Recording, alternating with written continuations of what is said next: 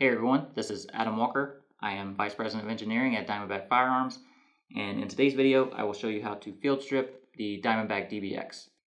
First off, as you should always do anytime you're going to work on a firearm, I'm going to put on my safety glasses, then also some other tools that you may need, a small hammer, a punch, and a punch block. So the first step obviously is going to be to clear the firearm and make sure there's no ammunition in the near vicinity. So the magazine is empty. There is no ammunition in the chamber, so the firearm is clear. Next, I'm going to close the bolt just to make sure it doesn't close on my fingers inadvertently.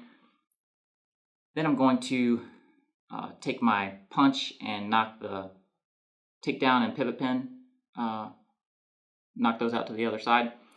And I will mention that these pins are going to be tighter than you're probably used to on an AR-15, and that has to do with the way the barrel assembly is constrained within the assembly. Basically, the way it's designed, it puts the upper receiver in a preloaded condition, which makes these pins a little tight. So we're going to use our punch and tap the takedown pin free. Move to the pivot pin. Knock that one free. At that point, you can separate your upper receiver assembly from your lower receiver assembly. And there's not really anything to field strip any further than this on the lower receiver assembly. So we're going to just place that aside. For the upper receiver assembly, the next step is going to be to remove your handguard. So if you can see at the front of the handguard, there are two roll pins there. Those need to be slid forward enough so that they clear their retention fingers on the upper receiver. And again, this is kind of tight because it's what constrains the barrel in the upper receiver assembly. So just take your hammer, tap that forward until it clears, and then it becomes loose and you can just lift it up and off. Nothing to disassemble further on the handguard, so we'll just set that aside. The next step is going to be to retract the bolt to the rear and engage the bolt catch. So we will do that. Slide to the rear, engage the bolt catch to hold the bolt open. Then I'm just going to pull the charging handle out. Just be careful not to let the bolt close forward while you're doing that. Just going to set that aside. Then I'm going to turn it around so you can kind of see a little better from this view. If you look in the back, there's a window. You can see the head of the action spring guide rod. And if you put your finger on it and push, you should be able to feel that move fore and aft, maybe 1/8 of an inch or so under spring force. So what you're going to need to do is push the head of that guide rod toward the muzzle end, again about 1/8 of an inch, and hold it in that position.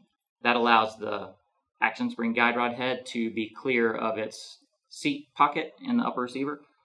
So just hold that forward, grab the barrel assembly about where the gas block is, and just sort of rock it a little bit until you feel it start to rise up.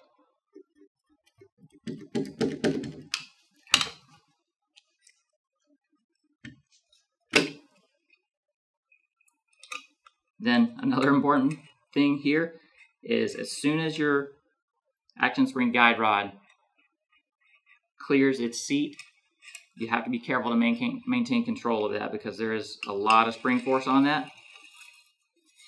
And then just pull it out to the rear. That's your action spring guide rod and action spring.